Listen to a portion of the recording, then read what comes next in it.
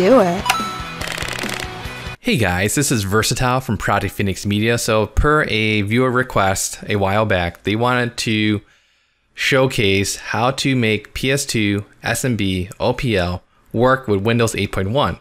So for this tutorial, I actually had to install 8.1 on my second computer here, updated it, and I got everything working on the first time. So let me show you what I did, and hopefully that works for Windows 8.1 gamers out there. I'm still surprised there's still 8.1 users out there. I would hope that hopefully everyone moved over to 10, but I know people love 8.1. Maybe you're on Windows 7, right? So if you have Windows 7 or 8.1 or Windows 10, I definitely have PS2 videos for 7 and 10. And of course, this will be the first 8.1 video ever in regards to SMB. So let's get into this real quick here. So the first thing we want to do is let's go ahead and set up our network sharing and settings, and also the IP, static IP address on our computer. So what we're going to do is go to the start menu here. I'm going to say go to control panel, right? Okay. Here, what we're going to do is go to network and sharing center and go to change adapter settings. Here, right click your Ethernet port, go to properties, and then go down to TCP IPv4, say properties. And this is where we're going to add a static IP address. So when I did my Windows 10 tutorial, I had a Reddit user say, hey, I should probably explain this a little bit better. So I'm going to do that right now for this 8.1 specific tutorial. So when you select your static IP address, I know a lot of PS2 homebrew out there uses this default 192.168.0. whatever. So in this particular case, I'm going to be a 1. Now, if you're using a router, for example, and let's say you're going to disconnect your PS2 from your PC and you connect your PC back to your home network, make sure these first 3 groupings matches the rest of your home network. So a lot of times routers use 192.168.0.x, you know, where X is any number up to 255. Other routers might be 192.168.1.x, you know, or 2.x, or I have a mesh router, so it's going to be a 10.0.0.x. So for purposes of this tutorial, to make it simple and clean, we're going to do the most common 192.168.0. In my case, I'll force this PC to use number 1. Subnet mask 255, 255, 255.0. Say OK. So we're good there. And then we're not done just yet, guys. So what we're going to do is go back to here under Network and Sharing Center, change advanced sharing settings. So under private, it's going to be on, allow. And then here is going to be on. And then all networks is going to be on 128 and turn off the password protected sharing. Go ahead and save those changes. These are the settings that work great for me, and it should work great for you as well. Next, we're going to go ahead and play around with our PS2 folder. So I have a folder on my desktop. It's called PS2 SMB. You can really call it whatever you want. Inside this folder, I have my games ripped and converted properly for use with OPL. This tutorial is not going to go into that specifics. I have other tutorials in a PS2 modding playlist if you're curious on how to do this. But basically, I have one game in the DVD folder, and we're going to be showcasing that today, Marvel vs. Capcom 2.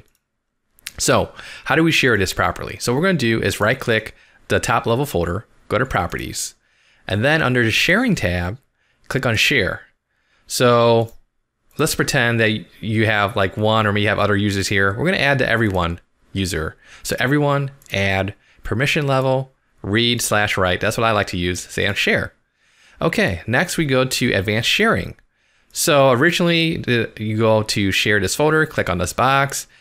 Hopefully you have a share name that pops up. If not, you can click on add the name, call it PS2 SMB, add it, and now you have it in the box, okay, or drop down rather. Then go to permissions. Here, everyone, and then say allow. So everything is checked here. Say apply, say okay, say apply, say okay. Let's say apply if it's clickable, and then say close. So we just set up the network side on the computer or your laptop. And then I'm just using a regular Cat5 cable or Cat5e or a Cat6 cable from my computer to the PS2. And with newer technologies these days, you don't need a dedicated crossover cables like you do in the 90s and 80s or whatever. Computers are pretty smart now to do that auto translation to make it behave like a crossover cable, so to speak. Okay, so now let's go to the PS2 side of things. So on my PS2, let's open up OBS Studio here. Let's turn on some audio here. And then one thing I do want to showcase is, let me go back to my control panel. And I'm going to show something because I know one user was curious about this. And that is the adapter for the Ethernet. Here we see it's an X, right? So when we go to the PS2, when everything is connected, we'll see this X disappear. So let me showcase that real quick here. So if I go to OPL, and my OPL is already pre-configured ahead of time with the correct network settings, once it has launched OPL and it has detected my shared folder, everything is good, and then my Ethernet connection will not be red anymore. So here we go. See, look, it's disappeared and everything is good. So let me go full screen on this OBS Studio here, and let me show you my network settings. So what I do is press start, go to network settings, and you can go ahead and follow along here. So this is off, this is auto, this is static. IP address, this is your static IP address you're going to give to your PS2. So in the most common popular example, 192.168.0.2, 2 is for the PS2 here. This is the mask, 255.255.255.0.